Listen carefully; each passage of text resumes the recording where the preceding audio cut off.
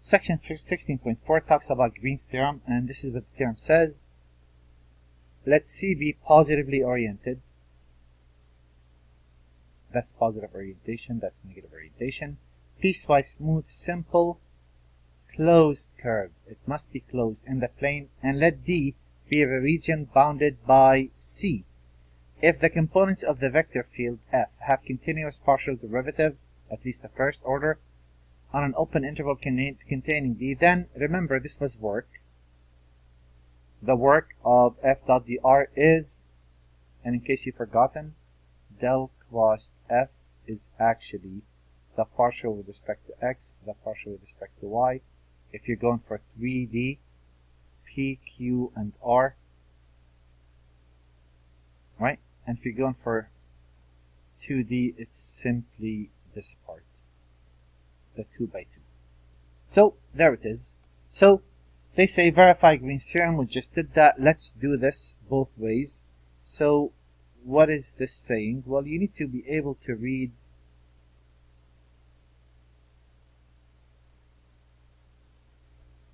F and D, F being the vector field.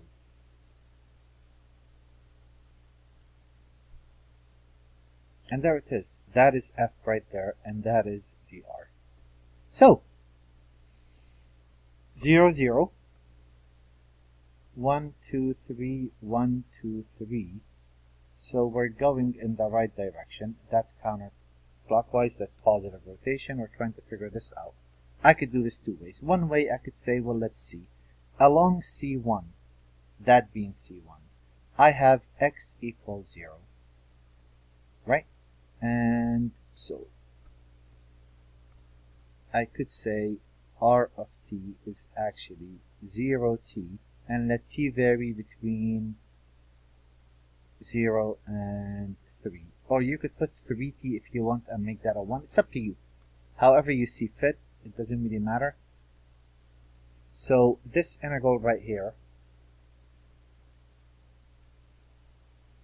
is going to equal the integral along C1 plus the integral along C2 plus the integral along C3. That is along C1 0 to 3 of negative y, that's negative t, 0, and the derivative of this is 0, 1 dt. So that turns out to be 0.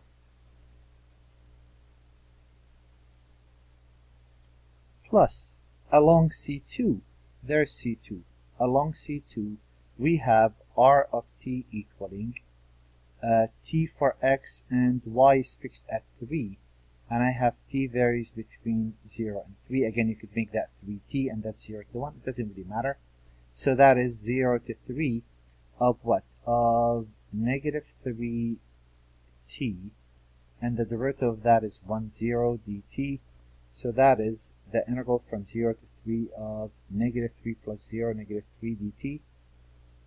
And if I go for the last, C3, along C3, r of t equals t, and this is y equal x, but I need to start at 3 and terminate at 0. So if I let this be t and this be t, and let t vary from 3 to 0 specifically, or make that a negative, no, that wouldn't work, but that will work. So in that case, that would be the integral from 3 to 0. If you put 3 in, you have 3, 3, 0. Yeah, that will work. 3, 0 of what? Of negative y, negative t, t. And the derivative of this is actually 1, 1. Is that right? If I look for dr, 1, 1. So that is negative t plus t, which is 0. So this is the integral. This is actually negative 3t evaluated from 0 to 3. That is negative 9. That would be the answer. Okay, well, we just did that in the previous section. We know how that works. So, you know what? No, it doesn't work that way. Let me see. I did it. Okay, that's fine. So that's what this side says. Well, what is it saying? It says you could also do this.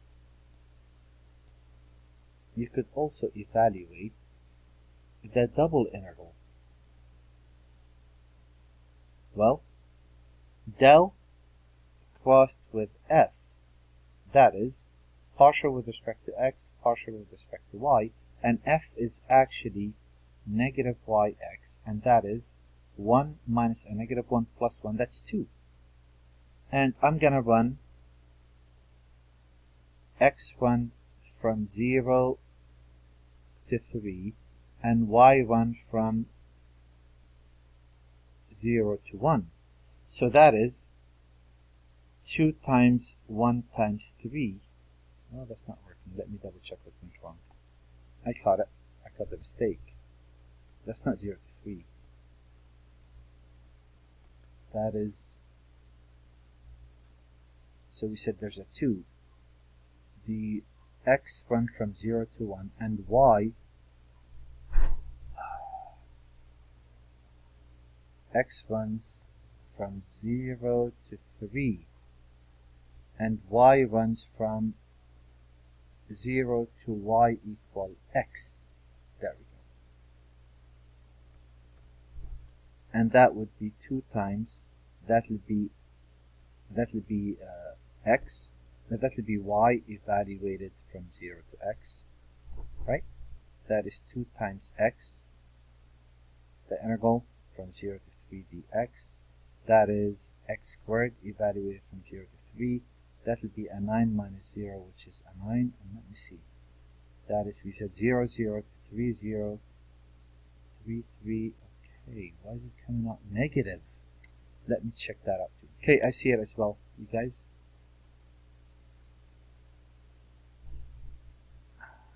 Okay, I see it. Actually, it was right there on the blue part. When we looked at C2, x is 3 and y is t. You guys, you didn't say anything. So that is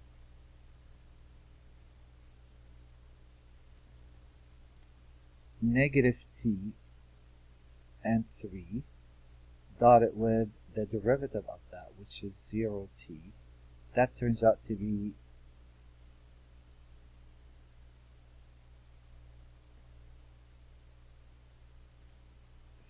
t, which is 3t squared over 2, which in turns turned out to be, it's not negative though, right? Which turns out to be 3/2 times, okay, third time will be a charm. The derivative of that is 0, 1. So that is 0 plus 3. So that's going to be 3t evaluated from 0 to 3. 3 into 3 minus 0, which is 9. So bottom line, instead of doing 4 of those, 3 of those, I could get it in one line. Imagine if it's a rectangle. Instead of doing 4 of those, I could do it in one. And speaking of the devil, what if I'm looking at 0, 0, 1, 2, 3, 1, 2, 3, 4, 1, 2, 3, 4. So we're running in positive orientation. What if we're not running in positive orientation? So here you're going to have to make C1, C2, C3, C4. But it says use the theorem. And again, you need to make out that this is x squared plus y. 1 plus y squared dotted with dx dy. So you need to know what f is. There's f. So that's going to be the double integral over this region. Well, that region is simple. Why is that? Because I'm going to say, I'm going to let x run from 0 to 3 and y run from 0 to 4. 0 to 3 and y run from 0 to 4. There it is. What's going to be the variable? Well, what is the gradient crossed with f? And that's pretty much all I have to do on almost every problem, partial with respect to x. And later on in the chapter, we go to 3D. Well, what difference does it make? X squared plus y and 1 plus y squared, and that's going to be a 0 minus a 1. So there it is. And you could finish that, and that's that. That's all there is. Instead of doing 4 of those and running all around and doing all of that crazy stuff, I could simply get to the answer in no time. And how about here? Well, again, a triangle. Oops, I'm sorry. We're not there yet. A triangle with 0, 0,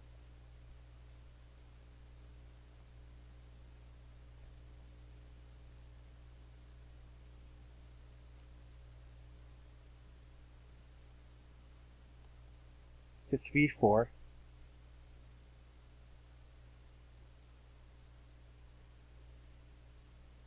to 0, 4,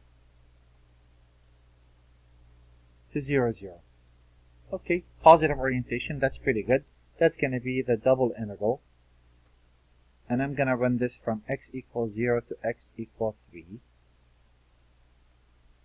And y is going to run from this line to y equals 4. And let's see what that line is. This is y equal rise. You rise 4 units and you run 3 units, 4/3 x. So that means there. And what's going to go in there? What is del crossed with f? They gave us f right there. So partial with respect to x, partial with respect to y. And we're looking at e to the x radical x. That would be 1 over twice radical x minus 0. And there it is.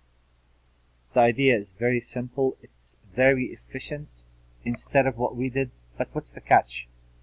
Instead of what we did before and spending all of that time on it, the catch, it has to be closed. If it's not closed, then Green's theorem doesn't apply. And how about the next problem again? We did this over and over before. We never actually did one of those that's shifted, but not much difference.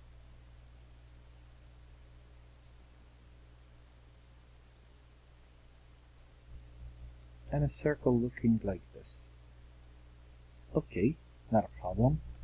And how does this work? Well, we know the integral along c of f dot dr is going to equal the double integral, and let's see how that works. What is, again, 2 dimensions, it's really simple.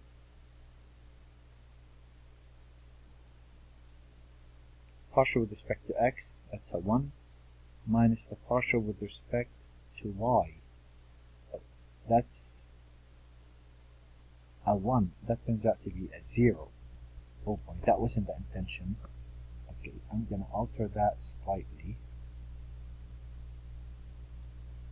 I'm going to make that a 2. I'm sorry. I just wanted to... Does that help? Yeah, it does help. So make that a 2y. Otherwise it would be 0, right? Then you're done. But let's just get that out of there. What is... It's not a 0. That would be, so let's see, a 1 minus 2, which is negative 1. And here, isn't that the area of a circle? I don't need to do any work, right? Argy, theta, no need. What's the area of a circle? Isn't that pi times 3 squared?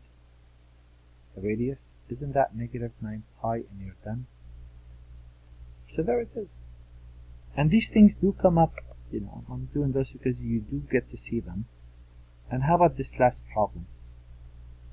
Well, that's the closed integral along c of negative 2y 5x dotted with dx dy. There's dr, and there is f. The region they're talking about. X runs between 0 and pi. And y runs from 0 to Sakri. So we're talking about this region. Okay, no biggie. So that's going to equal the double integral. And what is the gradient crossed with f? I did write cross, yeah. That is partial with respect to x, partial with respect to y, negative 2y, 5x, and that is 5 minus a negative plus 2, that's 7, right? Dx, x runs from 0 to pi, dy, y runs from 0 to the sine of x. And that's all there is for this section. I think it's straightforward. That's just me. So instead of doing a line integral, right, running all the way and coming all the way back along C1 and C2 and creating R for each, we could do that, of course. And C2, we could do R of t as well. And then do two integrals. You could just do the area and remember that it's del cross the